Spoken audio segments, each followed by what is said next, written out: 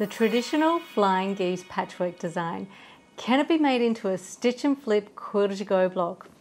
Let's do it. Welcome back to Pattern Poole TV. If you're new here, I'm Poole, and every week I post a video about how I make my quilt-as-you-go quilts. But also, did you know that you can sew along with me? I have a series of stitch and flip quilt-as-you-go blocks with a free blog post and a private Facebook group where you can join in and learn with our lovely community of beautiful and supportive people. And if you're following along with us, you'll need to make 2 blocks. Oh, and I also have a website with heaps of PDF patterns on it, lots of quilt-as-you-go resources. I've got a couple of ebooks, so feel free to check it out. So, the Flying Geese block is a beautiful and versatile block that would look great combined with other blocks, but it would also look fantastic as a repetitive design on its own with the geese flying in all different directions. There are many different variations on the Flying Geese block, but I'm making a 10-inch block to fit in with all of my blocks that I'm making for our free Quilt-as-you-go along. And if you're not joining in with the free Quilt-as-you-go along, no problem at all, just stick around because this is a great technique to learn.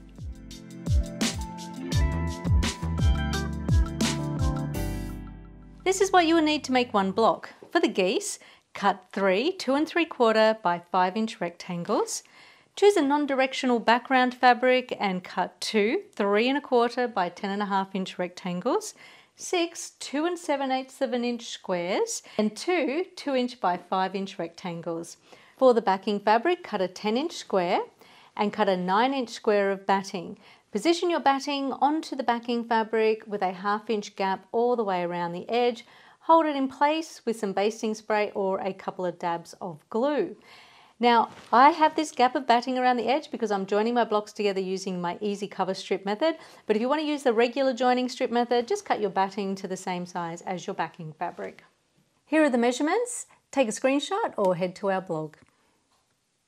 Every week in my videos I give lots of tips and tricks, such as if you don't have a fabric marking pencil to mark the guidelines onto your batting, you can use a 4B lead pencil. A 4B lead pencil is a nice soft lead. It means that you don't have to press hard at all, because I always say that if you press too hard, dark lines are going to show through on light fabrics.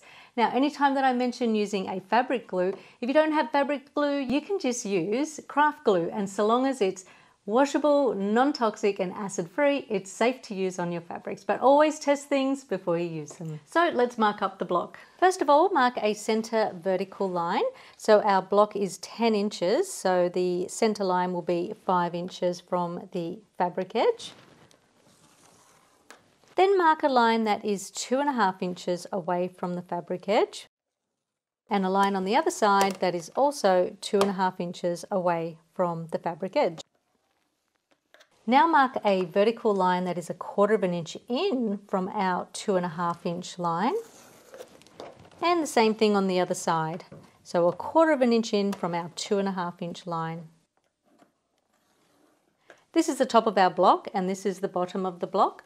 From the bottom fabric edge, mark a line that is 1 3/8 inch up from the bottom edge. So there's our 1-inch line and there's our 3/8 inch. Mark that line about 1/2 inch past our outer lines at the beginning and at the end. Mark another line that's 2 3/4 inch up from this line. Once again, extending the line outside of our vertical line. Now mark another line that's 2 1/4 inches up from this line. And another line that's 2 1/4 inches up from this line. You'll know that this top line is correct if it finishes 1 3/8 inch away from the top edge of the fabric, so that it's going to be the same distance as the mark at the bottom of the fabric. So if you didn't get all of that, don't worry, there's a diagram in our blog post. Mark a diagonal line onto the wrong side of each of the 2 7/8 inch background squares.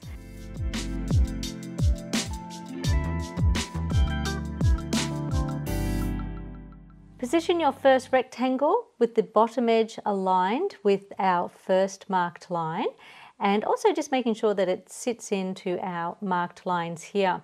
I'm just going to hold it in place with a couple of dabs of fabric glue, Then I'm going to head to the machine and start making our flying geese. So at the machine I have a neutral coloured thread, something that's also going to look good with my backing fabric.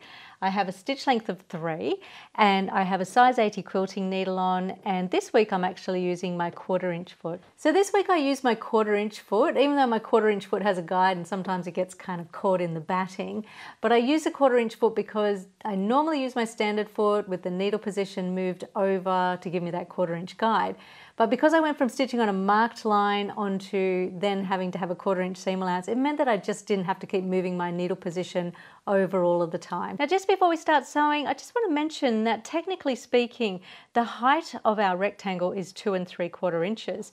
So our square should actually be a 2 3/4 inch square, but I've added an extra 1/8 of an inch just to make sure that we're not going to cut off any of our points. This is the top of the block and this is the bottom of the block. We're actually going to start sewing our triangles from the bottom of the block. Take your first square and place it right sides together with this edge of the rectangle. Now align your square so that it is level with this edge and this edge, and make sure that your diagonal line is pointing in the way that's going to be the top of our triangle. We're going to start and finish our stitching 1/4 of an inch in from each edge of the fabric, and this is going to prevent our stitches from crossing over and looking messy on the back. You can either set your machine with an automatic tie-off at the beginning and at the end, or just use a little reverse stitch at the beginning and end of each row of stitching. Mark your first dot 1/4 of an inch in from the edge of the fabric on the diagonal line. Now this dot will actually run level with this 1/4 inch line here. And then mark your next line 1/4 of an inch away from the corner, and this line will actually run level with our center line. So from dot to dot, sewing exactly on the marked diagonal line.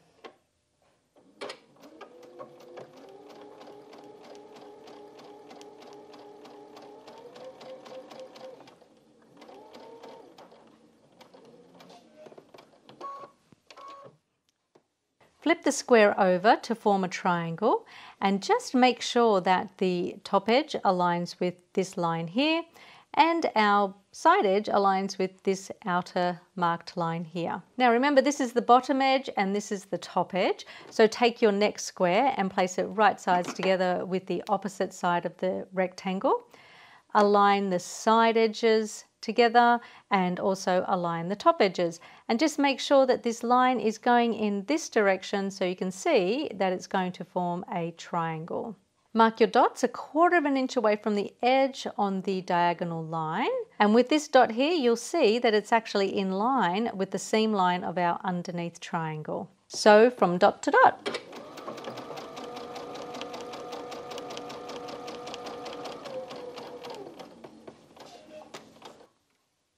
Fold the square over and just make sure that the edges are in line with our side edge and our top marked line. Now if everything's okay, you can trim away the excess fabric on the underneath, so trimming 1/4 of an inch away from the stitching line. Head to the iron and press.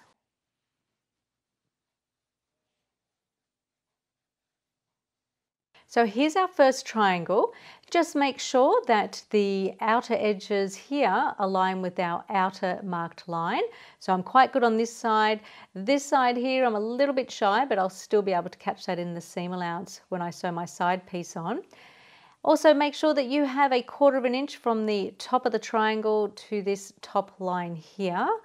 I have a little bit more, which is totally fine because it means that I won't be cutting any of my points off when I sew on my next piece. Now let's make our next triangle. Take your next rectangle and place it right sides together with our first section. Align this outer edge here with our outer marked line on this side and also on this side here, and make sure that it's running level with this marked line here. We're now going to make our dots, and our dots are going to be 1/4 of an inch in from the top edge here, and it's going to run level with this line here. And mark your line on the bottom edge here. So from dot to dot.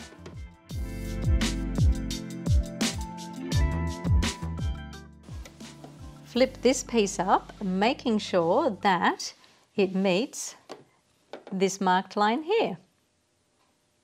So here's my point here. You can see that I haven't cut it off, and I do have a little bit of space between this seam with some background fabric, but I would much rather have that than to have cut my point off, and I think it makes it a lot more beginner friendly. Take your next square and place it right sides together with the underneath the rectangle. Make sure that you align the side edges and the top edges. You will have extra fabric extending below this seam line here. Mark your dots. So this time your dot is going to be level with the underneath seam, and it's going to be 1/4 of an inch in from the edge. And then mark your dot at the top, making sure that it runs in line with our center marked line. So from dot to dot. Flip the square over to make sure that the side edge aligns with our outer side line and the top edge aligns with our top marked line here. So if all edges line up, you can trim away the excess of the underneath just by trimming 1/4 inch away from the marked line or the stitching line.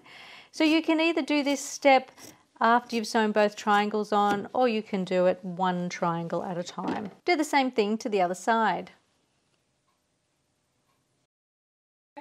Mark your top dot. The top dot is level with this seam here, and it's also in line with our center marked line. Mark the bottom dot. This dot is in line with this seam here, and it's also 1/4 of an inch away from the edge.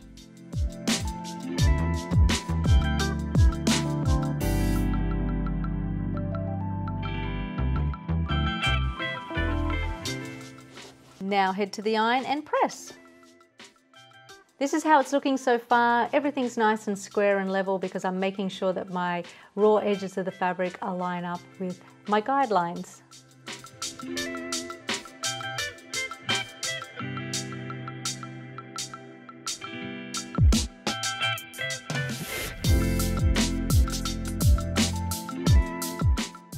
So now repeat the process to make your final triangle.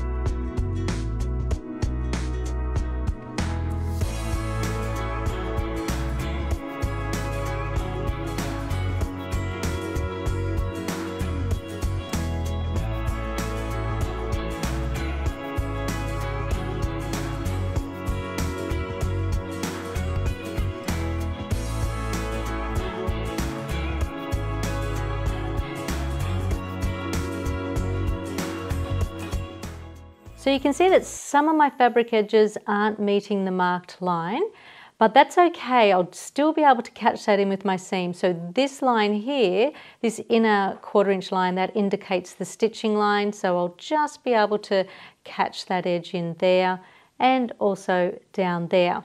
So why did this problem happen? It's because I didn't sew exactly on the marked line. So if it happens to you, you know the reason why. So now sew on the smaller background rectangle pieces onto the top and bottom of the block. Take a smaller background rectangle and place it right sides together with the top edge of our flying geese, making sure that it's level with the top edges and our side outer marked lines. Mark your dots 1/4 inch in from the edge of the fabric at the start and 1/4 inch in from the edge of the fabric at the end. Now sew from dot to dot.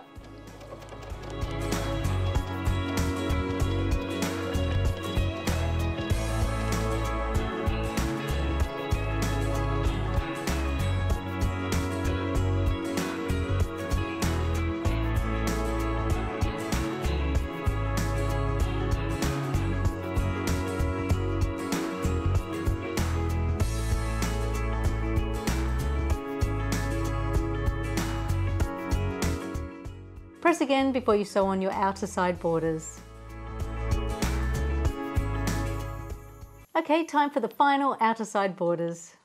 Place your outer side border right sides together with the side edge of our flying geese and line the border up with our outer marked line.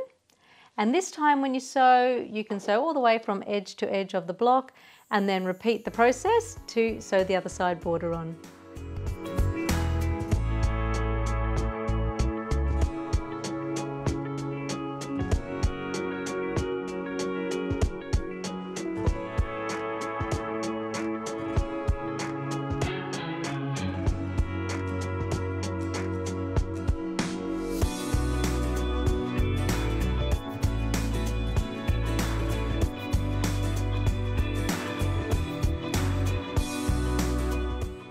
Press the block and trim the block.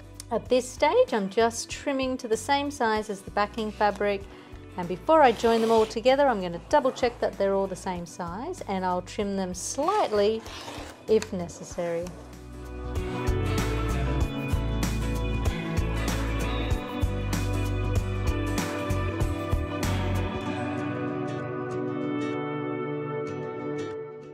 This is what it looks like from the back, and you'll see that my stitching lines aren't crossing over because I stop 1/4 of an inch away from the edge of the fabric.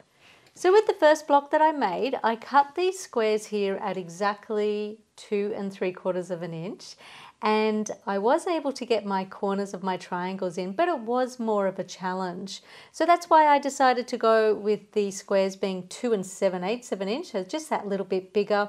So when you do this, you'll notice that you'll have more of a space above the triangle and a little bit more space on the sides. And as I mentioned before, I did find this way to be just a little bit more user-friendly or beginner-friendly. If you do want to take up the challenge, you can cut your squares at 2 3/4 of an inch. So I hope you enjoyed this video and maybe learned something new. If you liked it, give it a thumbs up and share it to a friend. Thanks for watching. Bye.